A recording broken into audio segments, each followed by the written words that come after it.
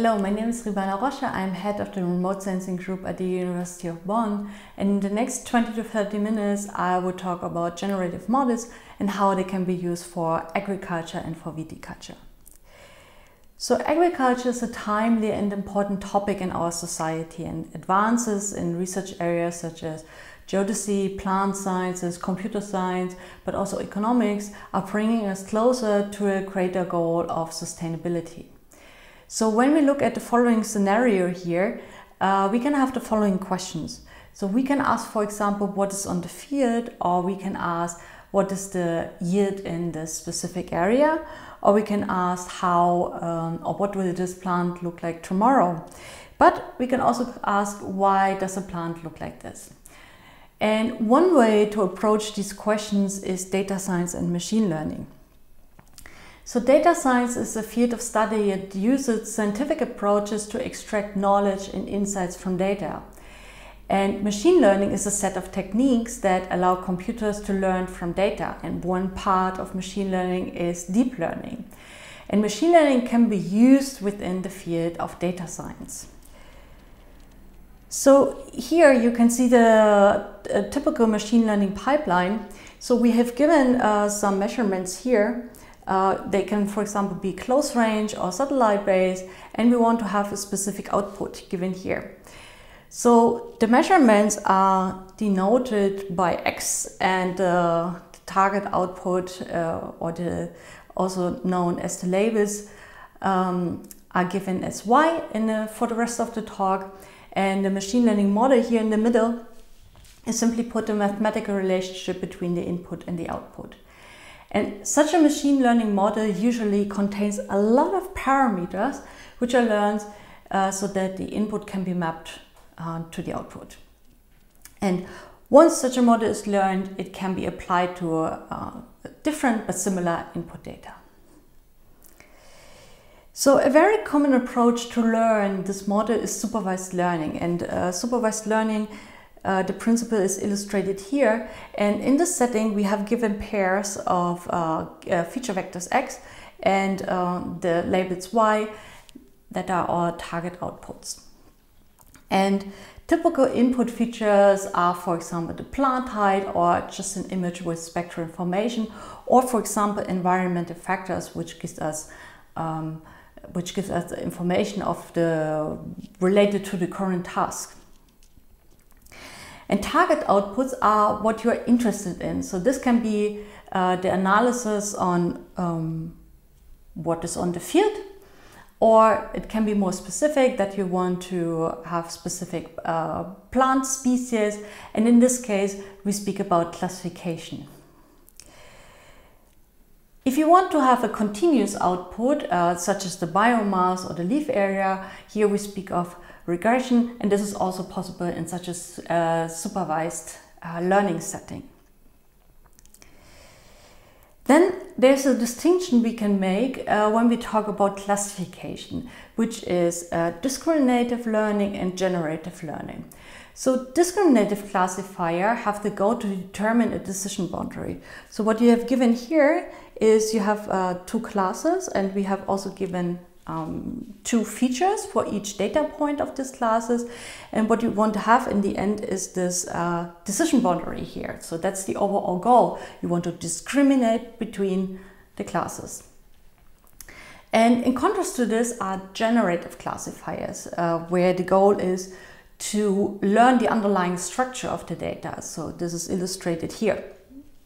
And so once you have learned the underlying structure of the data, you can derive a decision boundary from it, so it can also be used for classification. The concept of generative learning can also be found when you perform unsupervised learning. So here, what you want to do is you want to find patterns in your data, or you want to find specific groups that's illustrated here. So here you have two groups of the data. It means two clusters, but as you can be seen here, you only have access to the data. So you have you don't have these pairs, so you don't have labels given, and so you don't have any referent target outputs.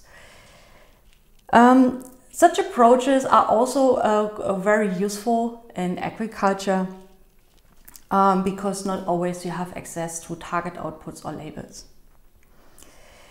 But now you can ask, so why should we learn the underlying structure of your data? And I will tell you why you should do it. So let me give you an example why it can be super useful. And one typical example are autoencoders. Autoencoders are neural networks, and as a reminder, neural networks are a complex chain of mathematical operation, and each of these blocks here illustrated in this plot represent such an operation like nonlinear activations or convolutions which extract distinct spatial information from data, which is especially useful for images. So you have so you've given an input, and all these operations are applied in a chain, and the output is the result. So autoencoders are used to learn a so-called low-dimensional latent space, and this low-dimensional latent space is exactly this plot here, this block here in the middle. And this is nothing else than a low-dimensional feature space which contains, in the best case, only the explanatory factors which causes the observations. So in the end, this is nothing else than a very smart dimensionality reduction. And an autoencoder consists of an encoder and a decoder. And the encoder learns the mapping from the data to this low-dimensional latent space here. And the decoder maps the latent space back to your output. And in this case, we want to have our data reconstructed. So you want, in the best case, you want to have your input data again. And the encoder and the decoder can take many forms. And in our case here, we use the neural network. And here you can see, so in this illustration, you can see examples, so images from the vineyard. So it's an image of grapevine, and the autoencoder tries to reproduce this image. That means the neural network tries to learn the underlying structure of the data by optimizing all the parameters in the network, which define the mathematical operations included in the network. And the goal is to learn the parameters in such a way that the difference between the image and the reconstruction is small. And this is given here on the top by this loss function. This is the goal for you, that this is minimized. So that means the reconstruction error should be low. So for what is it useful? As I said, the latent representation should capture only the relevant features. So imagine you would learn a representation for the standard appearance of grapevine, of healthy grapevine. For example, from a lot of images you have taken from the vineyard, for example, like this here. So here you can see a few images, and these are images of different BBCH stages, which is the development stage of grapevines, not only for grapevines, for also a lot of other plants. But here we have given 2 BBCH stages and also different varieties taken by this modified harvester with a camera system in it. So it's not harvesting anymore, but it has cameras in it to take these images in a more or less controlled environment. If you then apply the model which you have learned on the healthy grapevines to grapevines with diseases, the model has never seen such an appearance before, and therefore it will not be able to reconstruct the diseased part, and will give you a high reconstruction error in these areas. And this is illustrated here. So what you can see here are images. These are image patches from these images. Here are the heat maps. These heat maps visualize the reconstruction error. And here on the bottom you can see annotation from the expert. So an expert marked for us where are diseased parts in the image. And you can see that the reconstruction error is actually high. So these heat maps the reconstruction error is high in areas where are diseases. So these heat maps can be used to detect the diseases. But since this approach can not only be used to detect diseases, but in general anomalous parts, which are not represented in data, this whole approach is called anomaly detection. And outdoor encoders are really cool, but in a basic form, they're actually not generative models, but they very often build the basis for generative models.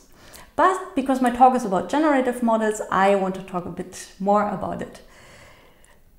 So generative models can do even more than reconstruction. They learn the underlying structure of the data and enable a generation of new samples. That's why it's called generative models. So given here on the left, you can see examples from the distribution P-data, which is nothing else than the true distribution of all training samples, like the healthy grapes in the vineyard. And the goal is to generate new samples from the same distribution. But P-data is nothing what you have. It would be nice, but you don't have it. But what you can do is you can learn a distribution P-model here, which is as close as possible to P-data. And this can be done explicitly, for example, by defining P-model as a parametric distribution, as illustrated here, illustrated here as a Gaussian distribution. And then you can sample from this distribution here, for example, by using the mean and the standard deviation. Or you can do it implicitly. And here you can learn a model which can sample from P-model without explicitly defining it.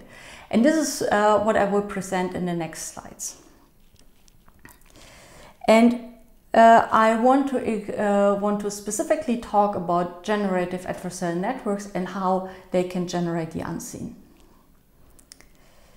And I want to show you two examples which where approaches were developed in my group. One is simulation and the other one is forecasting, and one deals with grapes and the other one with cauliflower. So first of all, let's talk about what generative adversarial networks are. So these consist of two networks illustrated here. So you have a generator G and you have a discriminator D, and both have different goals and they constantly fight against each other during the model learning process. This is called adversarial training. In a nutshell, the goal of a generator is to, as the name says, generate images, and the goal of the discriminator is to distinguish between real images which really exist and images that were generated by the generator. But let's have a more detailed look into it. So the generator, as mentioned before, generates images. Normally we input data to a neural network that we want to do something with, like a prediction, or we want to make a classification with it. But what actually do we use as input for a network that outputs entirely new images? In its most basic form, generative adversarial network takes random noise, here illustrated there. So it takes random noise, and then it turns this random noise into something really meaningful. And it doesn't matter how much, it doesn't really matter how much, what kind of noise it is. So we can just choose something that is easy to sample from, like a uniform distribution. And it turned out that the space from which the noise is sampled is usually of a smaller dimension than the output dimension. But in order to learn this generator, we need another part, the discriminator illustrated here. So that's actually the whole part here. In principle, the discriminator D learns to classify between a generated image and a real image. There, so here, this is the generated image. On top are the real images from the training data. But there's another crucial thing. Actually, we do not want to have the image to be arbitrary, but so fortunately we can condition on something. For example, on the appearance of an additional input image, like here, which is, for example, from an earlier point in time, or we can condition it on a specific point in time we want to generate, or environmental factors. The advantage in general to predict the whole appearance of a plant and not only to directly estimate specific parameters is that you're more flexible in what you can do with the result, because it's just like when you would observe it with a sensor, so it's some kind of virtual sensor measurement. And to make it a little bit more formal, here is the basic optimization function to determine the parameters of the generator. This loss is called minimax loss, and you can see here that you have two terms. It's a min and a max. That's why it's called minimax loss, and also it consists of two parts. So you have here the first part, and in the end, so here is the second part.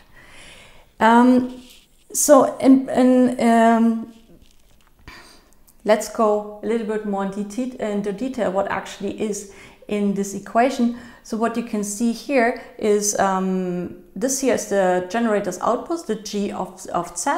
Z is the noise input, and G is the generator, and this E is the expected value over all generated samples. So actually you generate a lot of these you generate a lot of these images based on randomly sampled set vectors.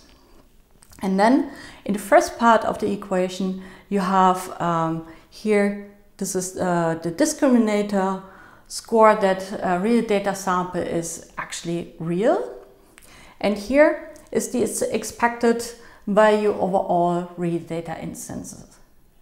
So in practice there are a lot of modification, because this minimax, the optimization of this minimax loss is quite challenging, and the convergent is really hard to reach. But this is the basic form which this takes, and the discriminator wants to maximize and the generator wants to minimize. That's the general principle you can find everywhere in this adversarial training.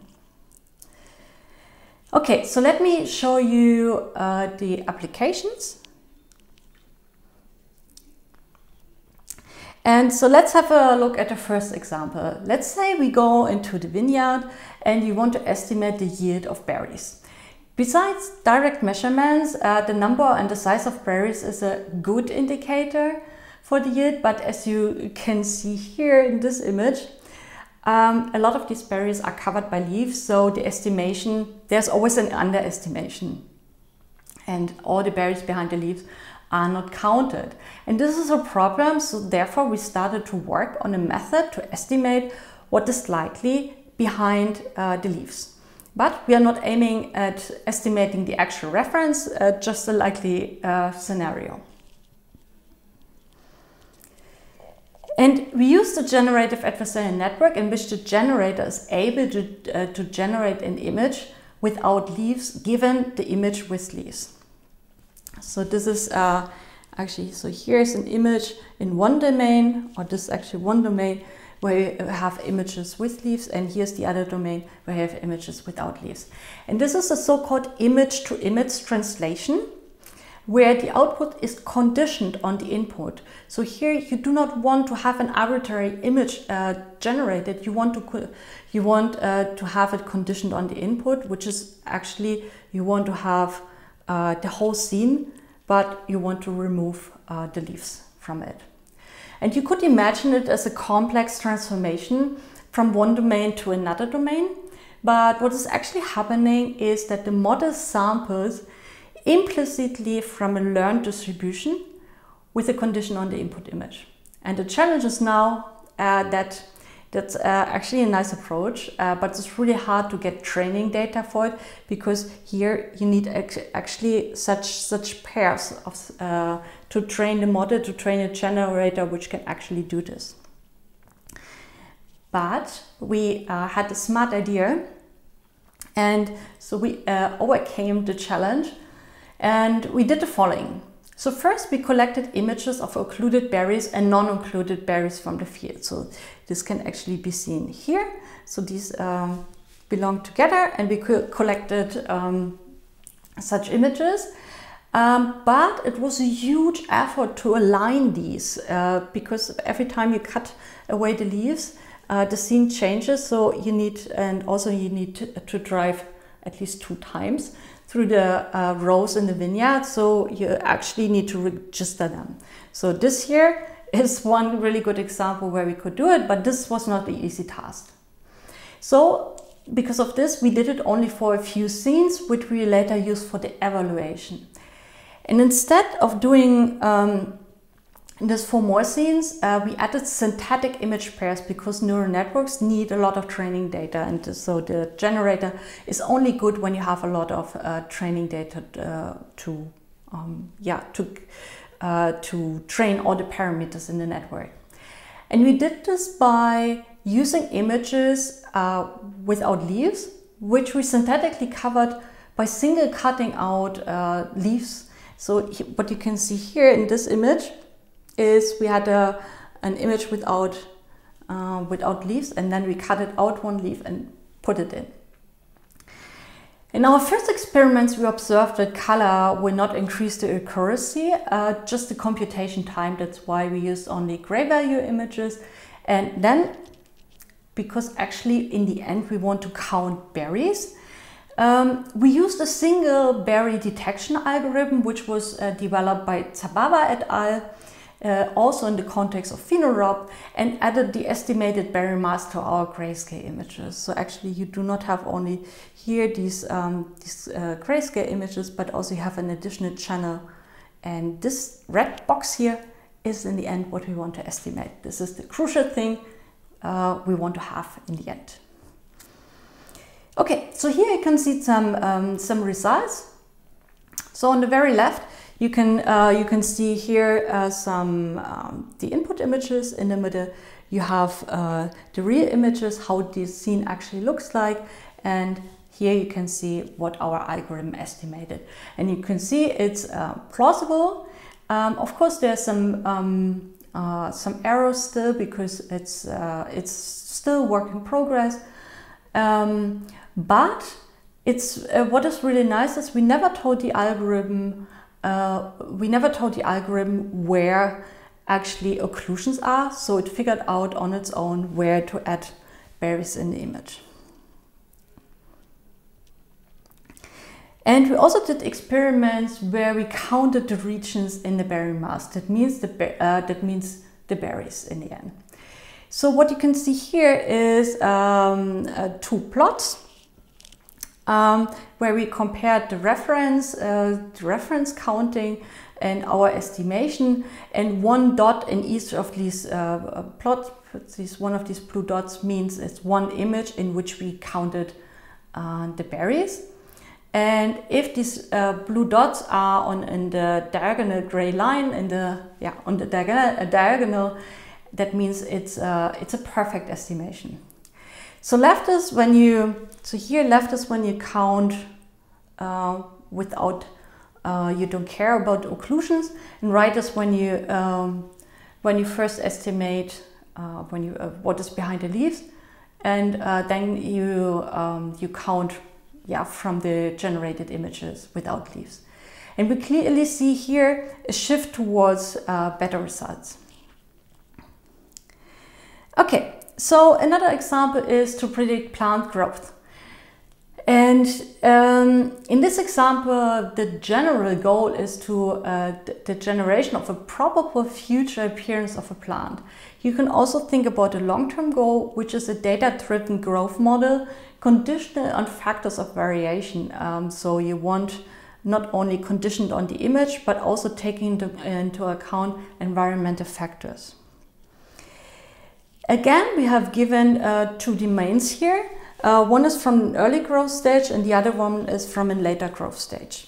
And we trained a conditional GAN again, and the same as before, or a similar one, but now it predicts a future appearance of a plant. So when we applied now the learned generated to test images, we get a generated image of a future state, and then we can apply, for example, some further algorithm, like to derive, for example, a segmentation of the plant. And with this you can derive some traits on the plant someone is interested in. And here you can see some further results. So again, here we have some input images. These are the real images, and here you can see the generated images. And what we estimated is this, the future appearance of a plant in 3 weeks. And you can see here they look quite good, plausible. There are still some artifacts in it, like at the watering pipes, but overall we were quite satisfied with the results. And the approach can also be extended to come closer to our long-term goal of a data-driven growth model conditioned on the factors of variation, such as the environmental factors. And for this we trained a generative adversarial network, but the generative adversarial network has a learned representation in it. So in the network here, there was a representation in it of the data in the latent space that is here in the middle illustrated. And so in this latent space we could relate our or the representation could be related to our factors of variation. For example, one direction in this representation space can be related to a change in biomass. And to show you some examples, so here you can see the results of the generated images with the change factors of variation. So on the top you can see here in green, light blue and dark blue there's some or listing of the factors of variation for faba bean and spring wheat. And on the very left here you can see the input image. The second image is shows the actual existing situation, and the rest of the image, so these 4 images here on the left, are actually generated images from our algorithm based on the factors of variation here. So for example, in the very right image you can see that the seed number and the biomass here, the seed number and the biomass was set to 0 for faba bean, and there are actually no faba bean plants in the image which were generated, which is quite good. So we can clearly control and manipulate how the images can be generated. And this can not only be done for faba bean, we did it also for spring wheat and also for mixed cropping experiments. So it's not restricted to a single plant. To conclude my talk, what I showed you is that generative models are useful for tasks where the underlying structure of the data is needed. And the generated data can be treated as virtual sensor data, which is really cool because then then it's open what you can do with the data, or you can even fill in data gaps. And it fosters interpretable results. So in the last application I showed that you can manipulate how images are generated, and you can even tell others what you did and how it was generated. But generally it was more difficult to learn than discriminative models, but yeah, still really cool results. With this, I thank you very much for your attention, and you can of course go to my website and or have a look to my YouTube channel where you can find a lot of more videos. Thanks a lot.